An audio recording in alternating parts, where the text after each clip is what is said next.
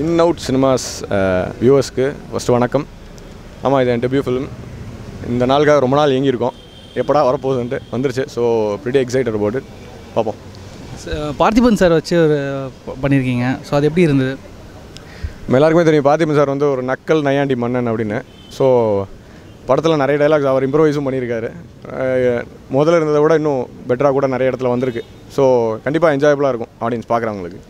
கயல் சந்திரன் அந்த படம் பார்த்திங்கன்னா ஃபுல் லவ் பற்றியே போயிட்டுருக்கோம். ஸோ இது பார்த்திங்கன்னா பேனர்லாம் பார்க்கும்போது கிரிக்கெட் சம்மந்தமான ஒரு படம் மாதிரி தான் இருக்குது.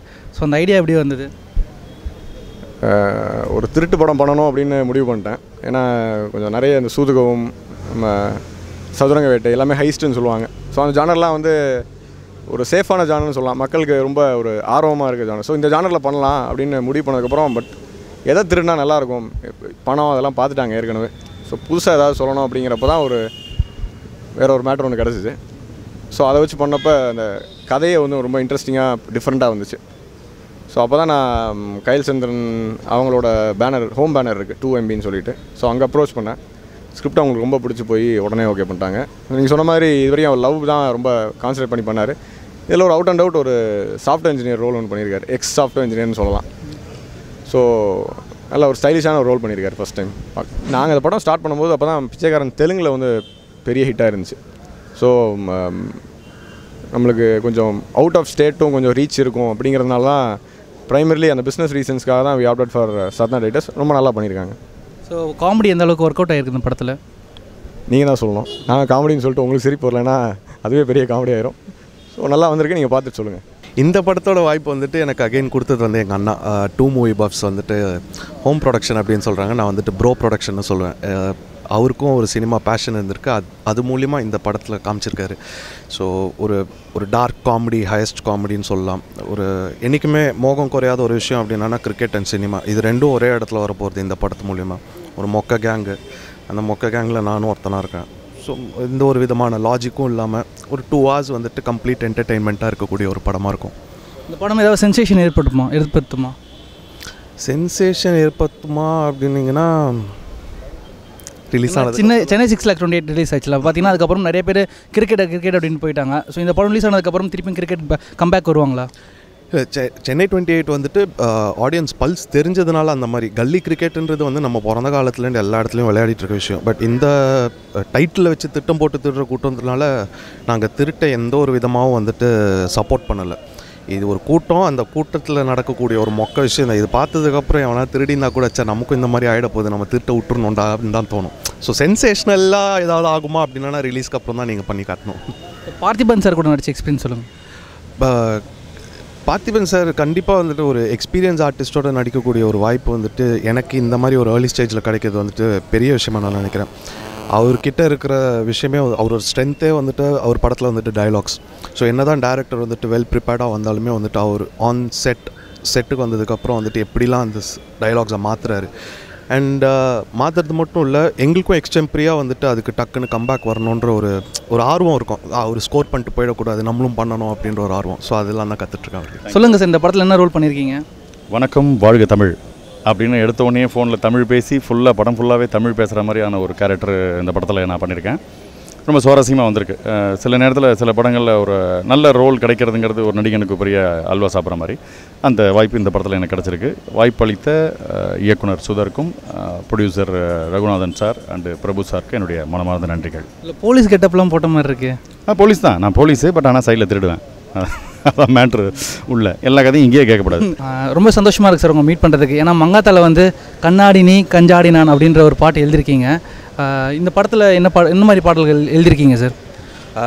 இந்த படத்தில் மர்மமாய் அப்படிங்கிற ஒரு பாடல், அந்த வார்த்தையோடு தொடங்குகிற ஒரு காதல் பாடல் எழுதியிருக்கேன். ஒரு மெலடி, ஒரு டுவேட் பாடல் இது. அஸ்வத்தோடு நான் இணையிற 2வது படம் இது. ஏற்கனவே அவர் கூட நலனும் நந்தினியும்னு ஒரு படம் பண்ணியிருக்கேன். அதில் 2 பாடல்கள் அவர் இசையில் எழுதியிருக்கேன். அதற்கு பிறகு இந்த பாடல் பண்ணுறேன். நல்லா வந்திருக்கு. உங்கள் நேம் நிரஞ்சன் பாரதி அப்படின்னு கேட்கும் போதே ஒரு ஃபயர் ஒரு ஃப்ரெஷ் வருது. ஸோ அதை எப்படி நீங்கள் கீப்பப் பண்ணிக்கிறீங்க? நான் கீப்பப்லாம் பண்ணுறதில்ல, இது பாரதியார் எனக்கு கொடுத்தது. ஏன்னா நான் வந்து அவருடைய எள்ளுப்பேரன், அவருடைய பரம்பரையில் நான் 5வது தலைமுறை. அவருடைய ஜீன்ஸ் இருக்கிறதுனால கவிதை பாட்டெல்லாம் எழுதுகிறேன். எல்லாமே அவருடைய அருள் தான். நான் எதுவும் கீப்பப்லாம் பண்ணுறதில்ல, அவர் தான் கீப்பப் பண்ணுறாரு. இந்த படத்தில் எழுதின பாடல்கள் ஒரு 2 வரிங்களுக்கு சொல்ல முடியுமா? ஒன்றும் இல்லை.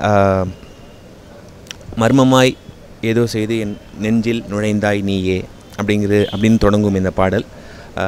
கண்டிப்பாக அது விஷுவல்ஸோடு சேர்த்து பார்க்கும்போது ஒரு நல்ல என்ஜாயபிளான எக்ஸ்பீரியன்ஸாக உங்களுக்கு இருக்கும். இந்த படத்தில் நம்மளுக்கு என்ன மாதிரியான மியூசிக் எதிர்பார்க்கலாம் சார்? படம் வந்து ஒரு ஃபன் ஃபிலிம். திட்டம் போட்டு திருடர் கூட்டம்னா ஒரு ஜாலியான ஒரு படம். ஸோ அந்த மியூசிக்கும் கொஞ்சம் ஜாலியாக இருக்கும். ஒரு பப் சாங் இருக்குது, ஒரு ஃபோக் சாங் இருக்குது. அது வந்து வெங்கட் பிரபு சாரும் பிரேம்ஜியும் பாடியிருக்காங்க. அந்த சாங் கொஞ்சம் நல்லா முக்கியமான இடத்துல வரும். ஒரு டுவேட் இருக்குது, சந்திரனுக்கு ஒரு டுவேட் இருக்குது. அதுக்கப்புறம் ஒரு இன்ட்ரோடக்ஷன் சாங் இருக்குது. இந்த 5 பேரோட கேரக்டர் ஸ்கெட்சு சொல்கிற மாதிரி ஒரு சாங் இருக்குது. ஸோ 4 சாங்ஸ் வரும். 4 சாங் கதையோடு வரும். ஸோ ஃபிலிமும் ஃபன் ஃபிலிம், மியூசிக்கும் அப்படி ஃபன் டைப்பில் தான் இருக்கும். ஸோ பேனர்லாம் பார்க்கும்போது கிரிக்கெட் சம்மந்தமான ஒரு படமாக தான் இருக்குது. ஸோ சென்னை 6,28,000 படம் அதில். ஸோ அந்த மாதிரி எதிர்பார்க்கலாமா சாங்ஸு? சென்னை 6,28,000 மாதிரி இருக்காது. அது ஸ்ட்ரீட் கிரிக்கெட் சம்மந்தப்பட்டது. இது வந்து ரியல் நம்ம இன்டர்நேஷ்னல் கிரிக்கெட் சம்மந்தப்பட்ட இவங்களுக்கு சம்மந்தப்பட்ட ஒரு ஸ்டோரி. ஸோ அந்த மாதிரி இருக்காது. இது வேறு மாதிரி ஒரு ஸ்டோரி, யூனிக்கான ஒரு விஷயம் இருக்கும். இந்த சாங் வந்து நரேஷ் ஐயர் பாடியிருக்காரு. ஸோ அந்த சாங் வேணால் நான் பாடி காமிப்பேன். இது வந்து பப்பில் வர ஒரு சாங். ஸோ தாக்குற வெடிக்கிற பட்டாச நீ தாண்டி, கொளுத்தான் துடிக்கிற மிட்டாசு நான் தாண்டி, வளையிற நெளியிற தன்னால் நீ தாண்டி, அழகுல தொலையிற ஓ ஆளு நான் தாண்டி, கண்ணால் கத்தி குத்து நடத்தாத உடம்பு தான் தாங்காத, பேச்சால பற்ற வச்சு போகும் தீக்குச்சி நீ தானடி. சூப்பராக பாடுறீங்க. நீங்கள் ஏதாவது படத்தில் பாட்டு பாடியிருக்கீங்களா? இல்லை, நான் ட்ராக் தான் பாடுறேன். இன்னும் அந்த கான்ஃபிடன்ஸ் வரல. வந்தோடனே பாட ட்ரை பண்ணுவேன். மேபி எப்போ உங்களை ஒரு சிங்கராக எதிர்பார்க்கலாம்? அந்த மாதிரி ஒரு சாங், இந்த சாங் நான் ரெக்கார்ட் பண்ணி டைரக்டர் ப்ரொடியூசர் எல்லோரும் ஓகே இது ரிலீஸ் பண்ணலாம் அப்படின்னு அவங்களுக்கு கான்ஃபிடன்ஸ் இருந்துச்சுன்னா எனக்கும் அந்த கான்ஃபிடன்ஸ் வரும். அது எந்த படத்தில் வருதோ அந்த படத்தில் சிங்கரை எதிர்பார்க்கலாம். Please subscribe to In and Out Cinema. In and Out சினிமாக்கு சப்ஸ்கிரைப் பண்ணுங்க. In and Out சினிமாவை சப்ஸ்கிரைப் பண்ணுங்க.